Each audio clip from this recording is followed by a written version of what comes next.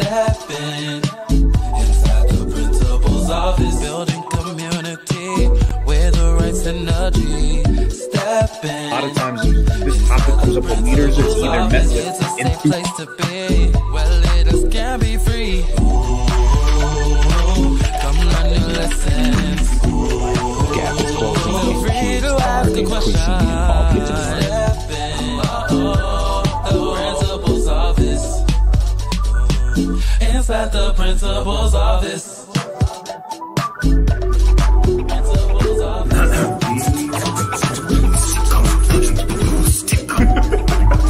I mean, are you guys principals or middle school students?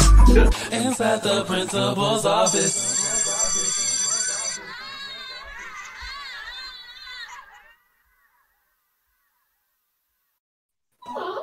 Good morning, everyone, and thank you for stepping inside the principal's office this morning. I'm so excited to be here with you all today. My name is Michael McWilliams. Everyone calls me Mac. All of my friends call me Mac.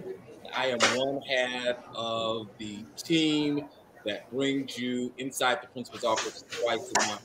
I was a career principal, spending 20 years in the elementary principal seat. Now I have the distinct pleasure to be a consultant, and I travel the country coaching principals and coaching staffs. And I'm just excited. This is one of my favorite spaces to be in, inside the principal's office. We are building a community of leaders that can learn and lead together. I am so excited for this guy, Charles, my co-host. How's it going, man? Hey, it is going well, and I know that things look a little bit different. I don't have my usual background set up here, but I am in New York. I am at the CSA conference, the Council for School Administrators. So excited to be out here. And of course, since I am in New York, as you already pointed out, I'm going to spend some time with my baby, who is off in her freshman year out this way. But very excited. Exactly, right? Like, but excited to be here in this space with you all as we come together. As you mentioned, is that we're growing and building and connecting leaders from all over, and just really excited to have this conversation. As Max said, my name is Charles Williams. I am one half of this duo that makes up Inside the Principal's Office. I am an assistant principal in Chicago, the host of the Counter Narrative podcast, and the founder of CW Consulting. So you guys know who we are. You come here every week, or every other week, I should say. You get to spend some time with us, but we have some guests with us. One, we have a returning guest, co-author of our book that we'll talk about a little bit later, but we have a new face in this space. So we're going to turn it over to Sabba to kick things off. Tell us who you are. Well, thank you for having me. I'm an educator. I started, teaching high school social science and kind of evolved into different areas of education. But most recently, launched my own company called Designing Schools, and really excited to bring the power of design thinking to education. Well, thank you for being here. We are so excited that you're joining us and being able to help us as we dive into this conversation. And Rob, you are a returning face, someone we know very well. How are you today, sir?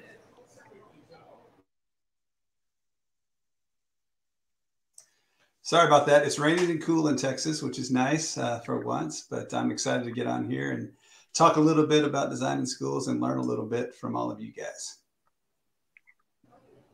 Well, thank you, Rob. And as we say every single time that we are in this space, it is the four of us here having this conversation, but it does not need to maintain right in that space. So if you are here joining us, first of all, let us know that you're here. Drop by, say good morning. But throughout the conversation, make sure that you are dropping your own questions or sharing your thoughts as we move forward through the dialogue.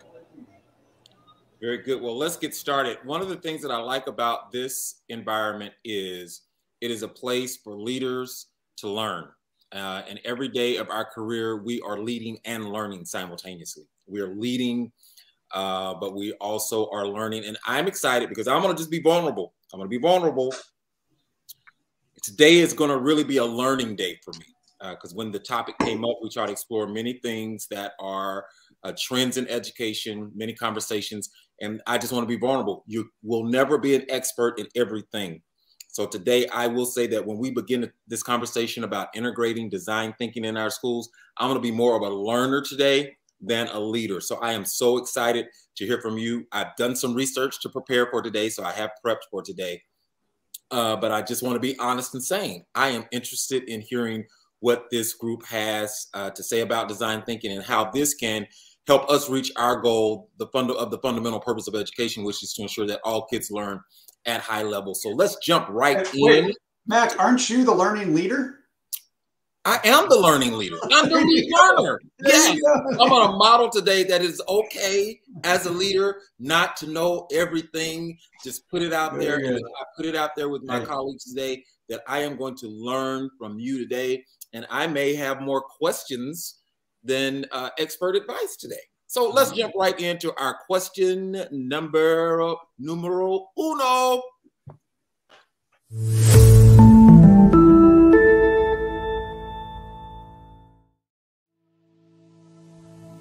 Inside the Principal's Office Discussion Question 1. Design thinking is a methodology for creative problem solving. What are some examples and how can we use design thinking in core subjects and across the curriculum in our schools?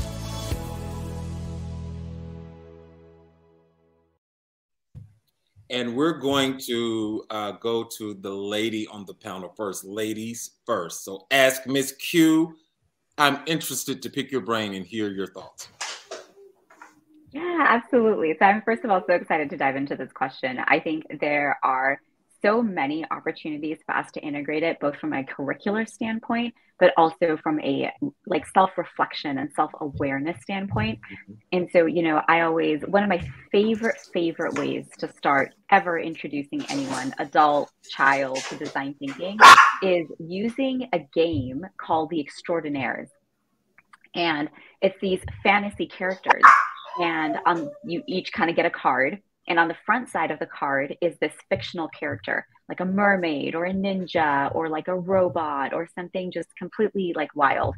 And on the back of the card, this series of images that challenge your assumption about what those things are. So when I say robot, ninja, mermaid, any of these things, there's a certain thing that just comes to our mind. So the back of the card really challenges those assumptions, and the students kind of do like a little bit of empathy digging, like, what's going on here? Or what's going on there? And then they design something like an object or a household item or a vehicle for the character.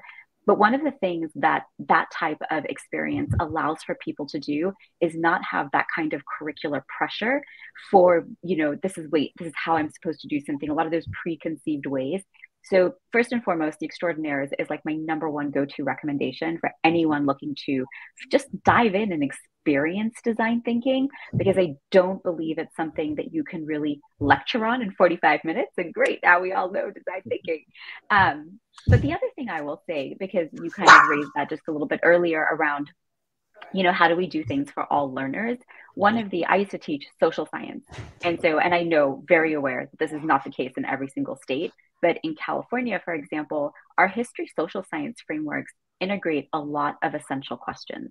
And I think a lot of times in our curriculums and in our classes, we're using these guiding questions, but a lot of times we're answering it for the kids. Right? Yes, this is our essential question, but now we're going to do this activity and this activity and this activity. And, I recently have been diving into the ethnic studies curriculum. It's a new requirement here in California. And one of the essential questions in that curriculum is how were race and ethnicity used to shape the United States, and how are they continuing to shape contemporary issues? Like that's actually in our standards and our framework for social science. And that right there to me is like this beautiful exploratory question that sure, you could go about doing a series of activities and lectures on it, or you can let it be open to the kids and use the design thinking process to be like, okay, like how do race and ethnicity continue to shape the culture of the United States and our contemporary issues? We're going to talk to these people and hear from their experiences, actually narrow down on a challenge they face and create a solution for what's going on. I'll give you one more example on just a really like personal level for kids is college and career readiness. What do we want to do with our lives? What are our strengths? Like not just always empathy for other people, but sometimes empathy for ourselves. So sort of like 3 totally different examples, but again, just many different facets and ways in which it can be integrated. Okay, well, I'm going to jump in and instead of having a comment, I'm gonna probe you if that's possible. For those of our viewers that may be like Matt, that we'll talk about a cognitive ladder of design thinking on the first rung. Could you please just give us a definition when we start talking about design thinking? Could you just kind of what is design thinking? How would you define it for those that may not be familiar with the term? I would say let's put it into two buckets. It's a method and a mindset. Okay? It's a method because it's giving you kind of the step by step way of not just solving a problem, but actually finding out what the root cause of something might be that needs to be addressed so we can open the door to an opportunity that we want to see take place. Like what is the barrier that's in our way to preventing us from getting to where we want to go? So that's the first thing I would say. It's a method, very strategic, very, very, very step by step, a framework that you can lean on to have conversations and discoveries to which you don't know the answer. That's the main thing. The second part of it, that's the most exciting part to me, is its mindset. And so a lot of times we're unlearning habits so that we can learn new ones. Just simple things like creative confidence, right? Like you go into a room and you ask people, like, how many of you think you're great at problem solving, or how many of you think you're great at creativity? And people are hesitant to put their hands up. Things like learning from failure. A lot of these very generic buzzwordy terms that we hear all the time. But you've got to put strategy in place for people to actually be able to adopt these mindsets, because that's not how we grew up and it's not how we've done things. And so to expect us to then teach that and do that model for somebody else is challenging. It's hard. So things like learning from failure, the biggest one, knowing that your first try isn't your last try. But to me, sort of like why I really gravitate to this method over others is the empathy mindset, right? Always approaching things from curiosity versus judgment. And I would say that's to me is the biggest asset that we get, especially given the type of world that we live in today that is so global, that is so diverse, where people are becoming closer and closer and barriers are, breaking down more and more by the day. That empathy mindset and how you approach any situation, personal, professional, academic, it is really, really, really a powerful thing to be able to have the quality. Awesome. Rob, what are your thoughts on this question number one? How can we go ahead? My thoughts are I got to follow that. No, one of the things I think that I heard and I really is this idea of mindset. And I think from a school leader perspective, when I think of that, I'm like, I want to think about the culture of inquiry. And do we have that? Do we have this idea that we're going to go about and ask questions and be curious? And teachers need to do that, and they need to develop that culture in their room. So I think that's a big piece there. I think the other thing that I would ask is, who's doing the thinking when all that's going on in the classroom? Is it the teacher or is it the kids? And so I think that's an important, reflective question to ask. And, you guys talked about these essential questions and how a lot of times they're provided for teachers in the curriculum and things like that. And I think we've got to be bold enough to go away from those essential questions sometimes. And the curriculum directors out there may be yelling at me right now, but teachers need to frame it as a provocative question, a question that goes across the curriculum, and we're trying to authentically solve a problem or something that matters. And you can do that cross-curricularly, where you might not be able to if you just have an essential questions about math or just essential question about ELA. And so I think a lot of it comes down to that is, do we have a culture that allows that in our building? That idea of I didn't fail the first. What'd you say, the first time versus the last time? I didn't try something. Yeah, your first try isn't your last try. Yes, I love that. I love life, that. I'm writing it down right now. But I think that to truly embrace this design thinking, this method and mindset, I mean, a leader's going to have to let go a little bit. A teacher's going to have to let go a little bit, and be intentional about what it is they're trying to allow their kids to do. Awesome. Yeah, I was going to ask Mac and Charles, what is it like from a leadership perspective to say, you hear a concept like design thinking, you want to bring it to your schools, what is the barrier you see that you would design think around in integrating an approach like that? So what I was going to say. Go ahead, Rob. Go ahead. No, I was just going to say sometimes we do that to ourselves because we become afraid that we won't get the right test scores. Mm-hmm. That becomes a barrier, and an unfortunate barrier. But sometimes I think, I guess if we spend all this time doing this other stuff, we won't cover what we have to cover for a test, whether it's a unit test or a state test. So, and that's unfortunate. Again, that goes back to a little bit of your culture. But go ahead, Charles. I'm sorry. No, you're fine. So, it was interesting because, Sabba, you mentioned it, and then Rob, you kind of backed it up. And I wanted to initially touch on this, is this idea of this, essential or guiding question, right? And I think the same thing goes for us as leaders, is that we kind of know where we want to be, and we give the image, right? The facade that like, oh, there's autonomy. Oh, there's space to be creative. But in reality, we're putting in these very, very narrow parameters to say, okay, I'm going to make sure that you get to where I want you to be, right? Because we're so afraid, as I think Rob was just saying, is what happens if we don't get there?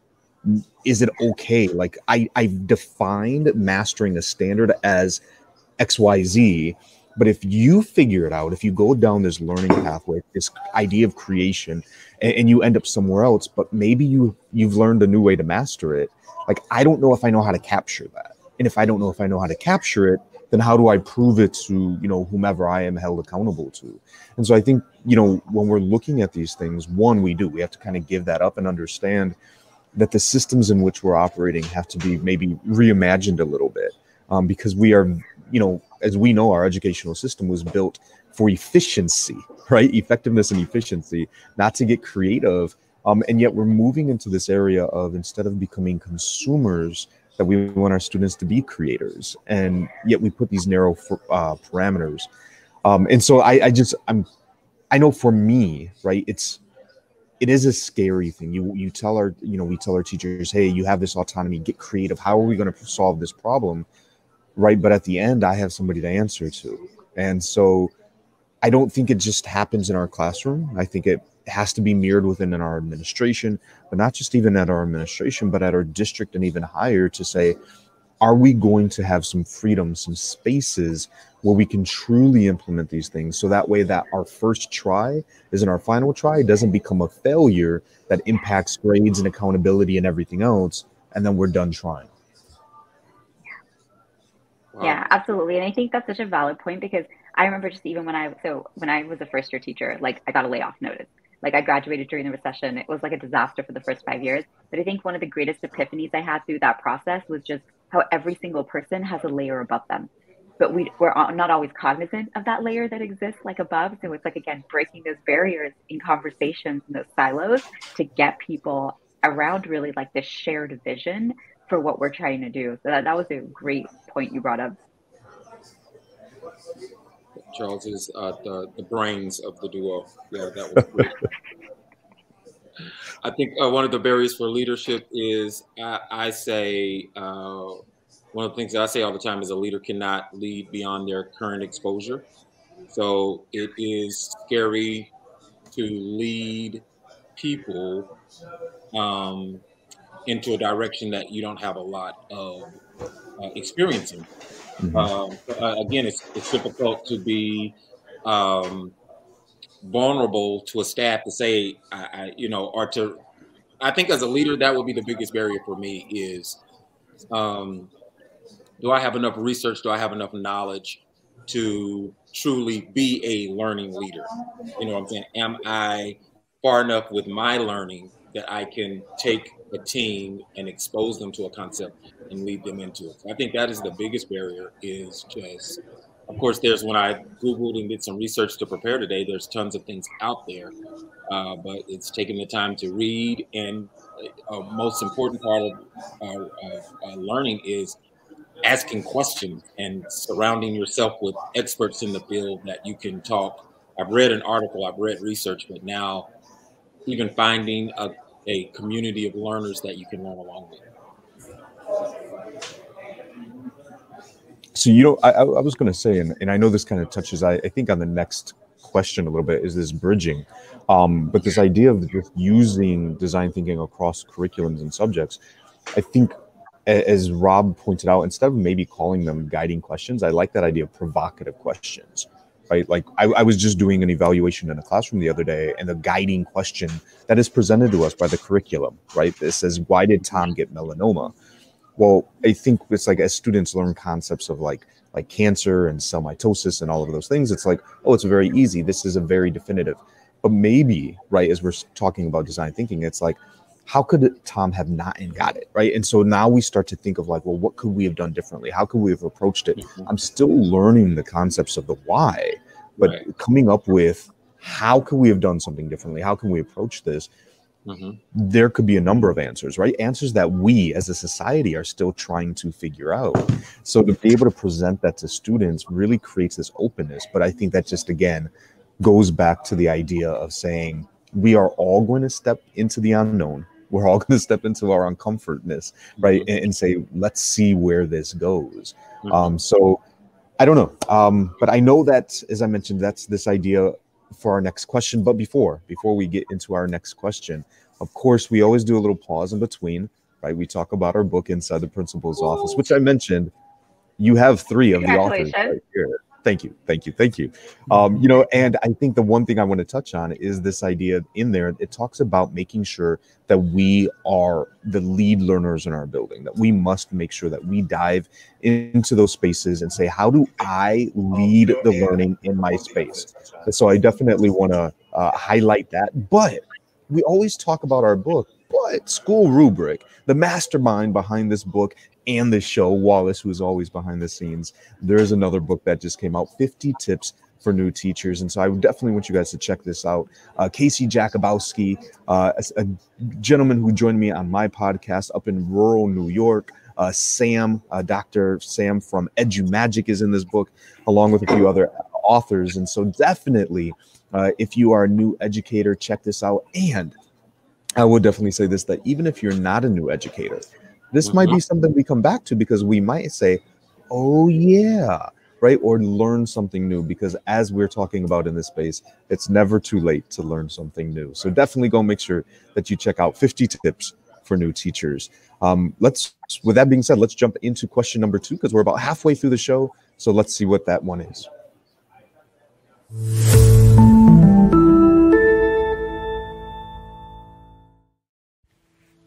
Inside the Principal's Office discussion question 2. The concept of design thinking can sometimes be challenging and a learning curve itself to master. What are some strategies that we can use with teachers to introduce them to the concept and help them improve their competency in this area? And this is a great question, right? We were talking a little bit about like, what is design thinking? How can it look? But now what do we do with it, right? We want to make sure that we're bridging that over. And so, you know, Sabba, I don't want to keep putting you on the spot, but you are the expert. So I'm going to come to you first, and then I'm sure that will spark some thinking in the rest of us. All right. Well, I won't say I'm the expert, but I will say I went and learned from the experts, right? That's again, I think that's such a big part of, I think it's such a theme of this, what our conversation is, this willingness to be vulnerable enough to say, I don't know, and I want to learn more. Like that in and of itself is 80% of your journey towards any new practice or any new competency. So I first learned about design thinking from 2 first grade teachers while I was teaching at a university. Okay, so we don't even always have to be learning on like the same level. But they were 2 teachers at a school called Design 39 in San Diego. It was in 2014. And I was in awe. Like I was so mesmerized by not only their culture of collaboration. So the teachers did not work in silos like my classroom, math, English, science, history. But the other thing that really resonated with me was they had taken the concept of just reading a book, like reading a children's book, like something as simple as that. But instead of like trying to upend and like, you know, disrupt the entire curriculum and way of doing things, they just reframed it. Instead of just simply reading the storybook to the children, yeah, they read it to them, but then they said, choose a character, and we want you to solve a challenge that the character in a book has. I was like, wow. Like it was the simplest, like anybody can do that.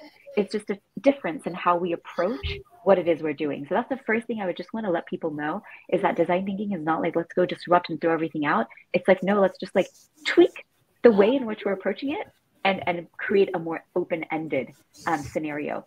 So that was just an experience that took me down the rabbit hole of design thinking. I started using it in the class I was teaching it, and I was digging into it more and more and more.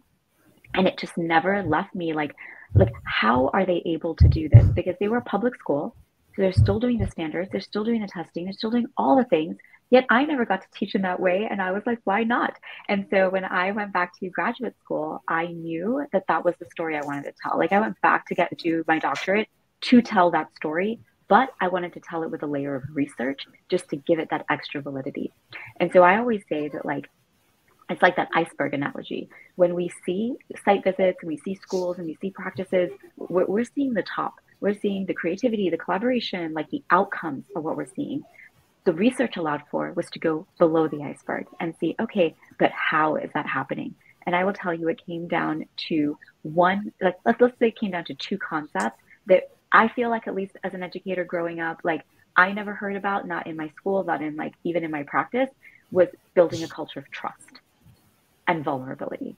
These were the two single-handed things that allowed them to really sustain and go deeper into their practice. And so the one, I would say, barrier that they had removed in creating this culture of trust and vulnerability was understanding each other's strengths. So a lot of times, even when we think about design thinking or project-based learning, or you name any new initiative, we actually start with the initiative and make the assumption that everyone's ready to roll. Like, okay, we're going to come together to talk about this, and let's just collaborate and go. There's like 5 layers before you can even get to successful collaboration, that if you don't do those layers, you're just not going to get those outcomes. And I think it's one of the reasons we struggle. I don't think it's we struggle in schools because we don't know what to do. I think it's because we haven't created the foundational elements for people to work together successfully. And so that building that culture of trust is a huge one. Understanding each other's strengths. They have this one line. They said, when we come together in collaboration, we begin by asking, what energizes you? And that's not to say that we only do the things that we like, but like, if I really like doing something and you really like doing something else, like, why are we not getting together to accelerate what needs to be done, especially leveraging the technology and resources that we have to advance in our goals? Like, why are we all trying to do everything alone? And so again, it's a mindset shift, right? Because school teaches you, like, no, only one person gets the A, only one person is the valedictorian, only one person gets to come out on top. Whereas in today's world, collaboration means, they said, when you put an idea on the table, it's no longer our idea, it's no longer my idea, it's our idea.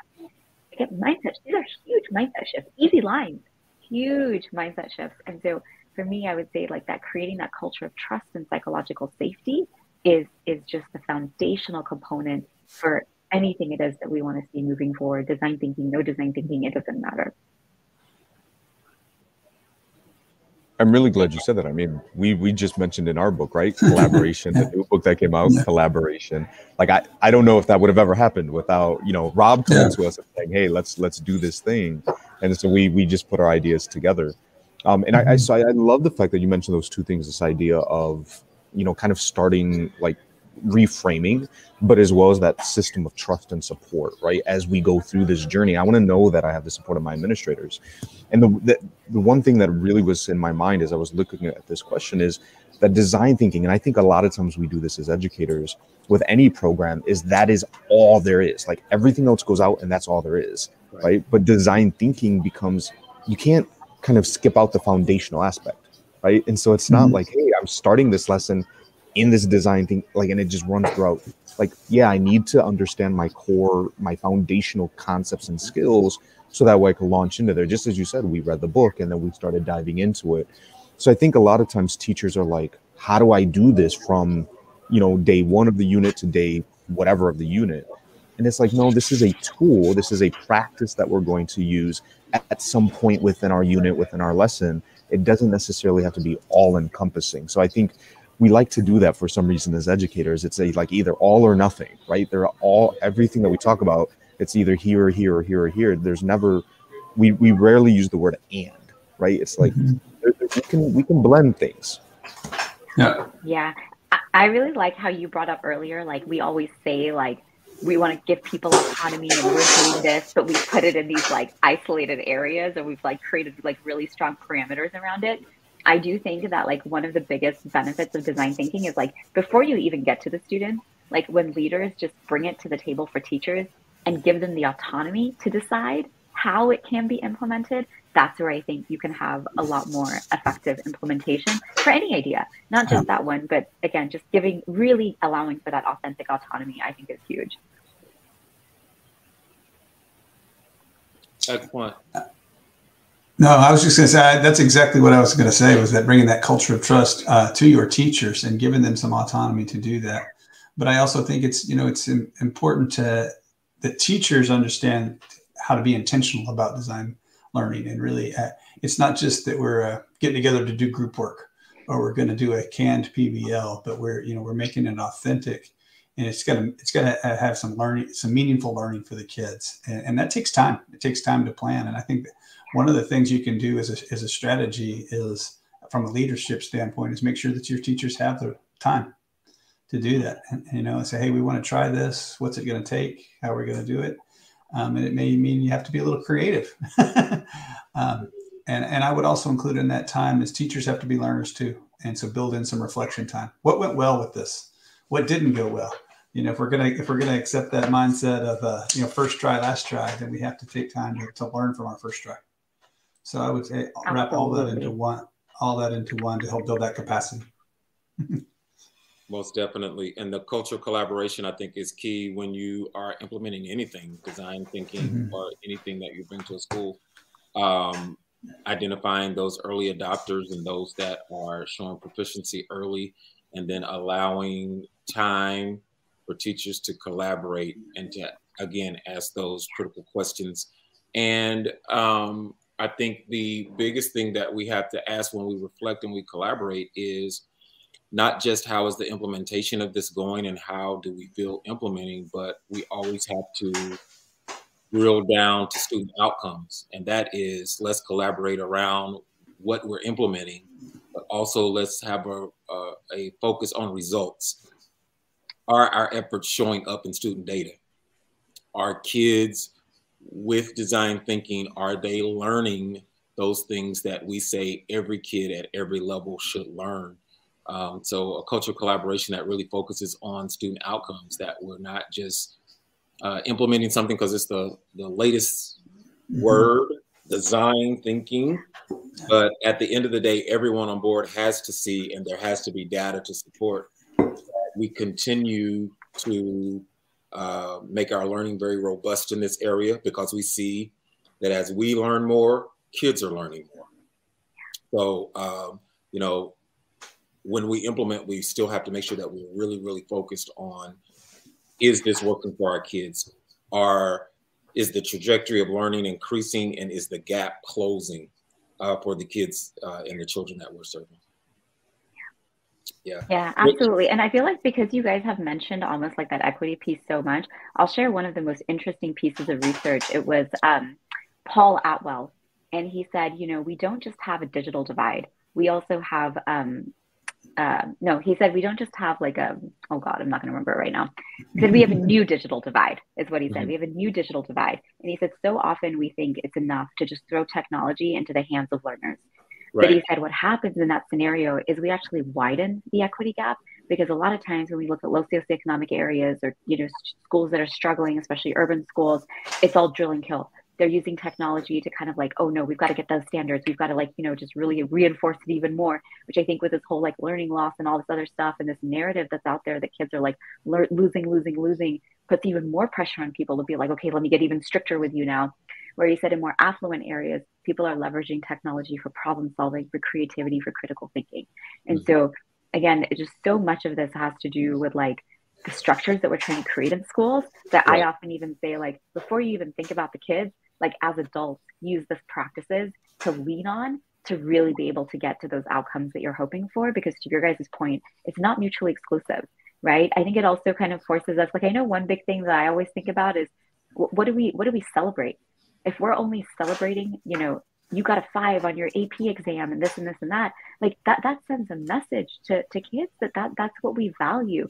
And that's not to say that we have to throw those out, but we also get to create our own measures for what we're going to celebrate within our communities, right? And so how we balance that and how we create those balance of measures, like kind of to your point, what you were saying of, how are we going to get that data? Like data, yes, is some imposed upon us by what we have to do, but there's also things we can create as well. And that balance, I think, teaches us that, yeah, tomorrow, if you want to go to law school, you want to go to med school, no one's throwing out the MCAT anytime soon, right? Like, you are going to have to learn these different practices, but what are you going to celebrate for yourself as you navigate those steps towards things that may be challenging? Excellent conversation this morning. We're going to move on to our favorite part of the show, and that is ideas that stick. So our question today, what is the one element you can share that you have seen in schools or classrooms that have successfully implemented design thinking? And we're going to go to Charles first. You know, it's interesting. I feel like Sabba read my response and then like used it in her. No, I'm joking. So, you know, when I think it's the other way around, Charles. You listen to her, and then I'm trying to make myself feel better here. So I think a lot of times when I thought about this idea, I think with design thinking, you know, we oftentimes think immediately like the higher grade levels, right? Older students. It's like there's no way that babies can be engaging in this sort of thing. So I love the fact that when, you know, Sabba started it, she was like, these first grade teachers introduced me to it. And so in my building for the last, 6 years where I was at, I had babies. And so I thought, how do we make this thing happen? So one tool that we utilized was Lakeshore Learning. So big shout out to them. But they have these STEM kits. And the beautiful thing with these STEM kits is it was exactly that. So for example, it was, like the gingerbread man, right? You read about the gingerbread man, but now they have to design like, well, the gingerbread man, he has to get across the river. How do we design a flotation device for him to get across the river, right? There was another one. It was, Little Red Riding Hood, and she was carrying her basket full of goodies to grandma's house. How do we design a basket that can hold the maximum load of these items? And so, these are children's stories, right, that we're reading with, kindergartners, first graders, and then they start going through the whole design thinking process of figuring out there's this issue. How do we approach it? How do we build prototypes and figure this thing out? Right. And so you're blending, and which just goes back to this idea of that none of these things should necessarily exist in these silos of content areas to say, well, this has to be here, this has to be here. It was a full merging and blending, so that way I could use all the skills, all the knowledge, all of those different areas to create something brand new. And it was always powerful. And the beautiful thing is, during PDs, I would do it with my staff. My staff were like, these are kids' fairy tales. Yeah. But let's figure out how to build systems to solve this, and to watch them engage, right, with something so primary, I guess you could say, it was phenomenal. So definitely there's a tool, an element that you could utilize. And I just wanted to highlight, it doesn't just have to be with older students. Awesome. Robert? Sure. So I was thinking about this as you guys were sharing and talking, and one of my favorite memories, being a middle school principal, I had a teacher that was trying to implement and do some of these things, and she kind of created her ELA class into a humanities class and was trying to solve problems, authentic problems. And anyway, we got to go on a field trip to a research hospital, and I remember this gentleman. He brought us in. He was showing us what was a $3 million microscope. And I didn't even know $3 million microscopes existed, to tell you the truth. But he said and he started talking to the kids about this tool. And then he said, but you know what the most important thing is? And he picked up his little journal like this, and just a little composition notebook. And what he said was, I need you to learn and think and reflect. The tools don't matter. When we're trying to solve a problem, what are we learning with these things and these tools? And so I've always tried to remember that from this idea of write and reflect. And I thought that was a good lesson to hear from an authentic person, a real scientist, researcher, if you will, tell the students that. And I think that's something that I've tried to stress with teachers and administrators as I've gone in, is give kids time to write and reflect about what they're learning, because I think you have to build that into the design. And and I think that goes cross-curricular, and it helps them. It just does a lot of things, right? And I think that sometimes we don't take enough time to do those. So I would encourage people to continue to do that as they're designing their learning. So that's it. Good deal. Sir Charles? Well, I already went, so I'm going to turn it over to Sabba. Yeah, Sabba, sorry. No, that's great. I would say, mine is really like, it's like my tagline, like everywhere, just like truly live and believe this. It's that innovation begins with empathy. I think so many times, like I said, we put technology at the forefront instead of people. And I think, even if you were listening to us in our conversation, we were like, yeah, I was kind of thinking that too. Or like, yeah, you said this and it made me think this. And I think so often, like, there's a really great research piece by Robert Rueda. He's a professor at USC. And he says, so often when we come to the table to learn new things, we think it's all about knowledge. I need to give you knowledge, knowledge, knowledge. Mm-hmm. And what we neglect to think about is motivation. 9 out of 10 times people have the knowledge, they don't have the motivation, and there's organizational barriers that are in our way. And so I think, again, if we just open the door to, really think about beginning with people and investing in people, like one of my favorite lines from the research was, educators are inherent design thinkers. We already do a lot of these things. And they were like, oh, it was just alignment of vocabulary and words and just a different way of like thinking about it. But I would just want everyone to know, like, we have so much of this already. It's just a matter of giving people the time and space to remember that about themselves. So innovation begins with empathy and just people, people, people. Oh, wow. That's a great lead into what I have to say, Sabba. People, people, people. I believe in education. We view a lot of what we need to do for kids through the lens of programs. What program, design thinking. Tell me about that program. But I believe that it's not programs that make things happen for kids. It's people, people, people.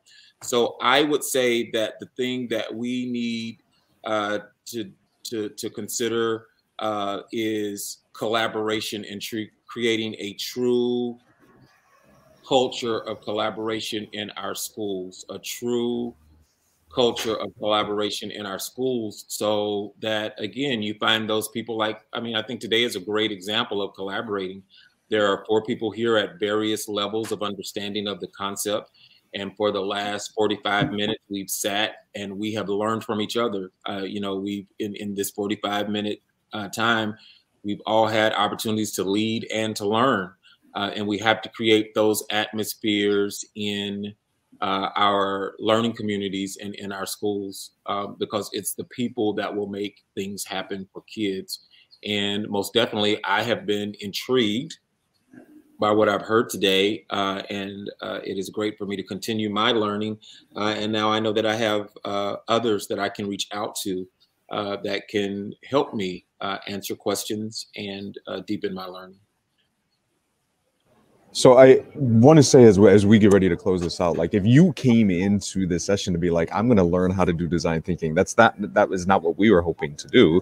But there are definitely a lot of resources where you can go to learn the foundations and really dive into learning how to do design thinking. Instead, what we wanted to do today was to have a conversation to open up that concept of what design thinking is, what it might look like in your spaces, and of course, share this time and space to learn from one another as we deepen our understanding. So I just want to say thank you, Rob, for rejoining us in the space and continuing to be a thought partner and a collaborator, and as well to Sabba for joining us for the first time, and hopefully that you will be joining us at some point in the future. Sabba, we learned a lot from you. Thank you. Thank you. I learned a lot from you guys. I gotta say, this is like one of the most creative shows I've been on. Like your little like segues, your intersections. Like I really appreciate like the thoughtfulness that you put into like creating this experience. I loved it. Well, that would be credit to Wallace's design. So Wallace, he's the guy behind the scenes that's pulling the strings and doing we all. All have our strengths. We see what happens when we come together in that collaboration. Well, ding, ding, ding, ding, ding, ding, ding. So again, thank you to all of you. Thank you to the guests of ours who have been joining us. But, we do have a next episode. So as we mentioned during our last episode, the next 2 are going to be a little bit different. So we have one in November, one in December. So on November 12th, we're going to be getting together to talk about holidays, culture, celebrations, because that is the time of the season that we are moving into. And as we even touched on in this space, as we start to think about equity and differentiation for the various individuals that we have in our spaces, we should be cognizant on how we move during this time. And so, in celebration of how we normally move forward as we close out our episodes, we want to ask our 2 guests here, when you think about this idea of holidays, culture, celebrations in schools, what would be a question that you would want to ask a school leader? And I'll open it up, either Rob or Sabba. Go ahead and jump in. Wow. Well, that's a tough one, especially these days, I think. I think that one of the things that we do is we want to celebrate and honor as many cultures as possible, right? And do that. And so that's an important piece. I think that sometimes it becomes trivialized into a checklist, and that's unfortunate. But I'm not sure that I have a great solution for it. It's an awareness, and it's a discussion, and I think it's a hard thing, but I think it's a thing worth pursuing. I think it's one of those provocative questions, Charles. We got to ask how can we do better and learn better. I would be so curious to know, just honestly, having been brought up as like a South Asian in like the public school system, like what holidays do you value? Because I will say, I feel like sometimes like there are a lot more holidays than we realize that are on and off the calendar. And so I was just really curious, like who are the people in your community? Like it's got different people, and how do we go about acknowledging that we're ensuring, whether it's on the calendar or not, that we acknowledge everybody's holidays or celebrations? Well, thank you. And you're absolutely right. There are, we say a lot by the things that we do. As we've talked in this episode, those things that we celebrate are the things that we pay attention to and that we prioritize. And it doesn't just go for achievements and accomplishments. There are those celebrations of holidays and things like that as well. And so when we forget or overlook people, there is a very strong message that is being sent. Well, thank you again for being here today. It was such a great learning experience, and it won't be the last time that that you are here in this space. Thank you so much, both of you, for sharing with us today. And we look forward to seeing y'all on November the 12th. All right. Until then, take care, guys. Bye-bye. Bye-bye.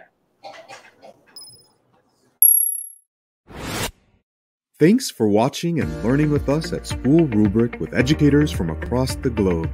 For more access to articles, magazines, podcasts, live episodes, our international school directory, courses, and more, visit us at schoolrubric.org. Thank you.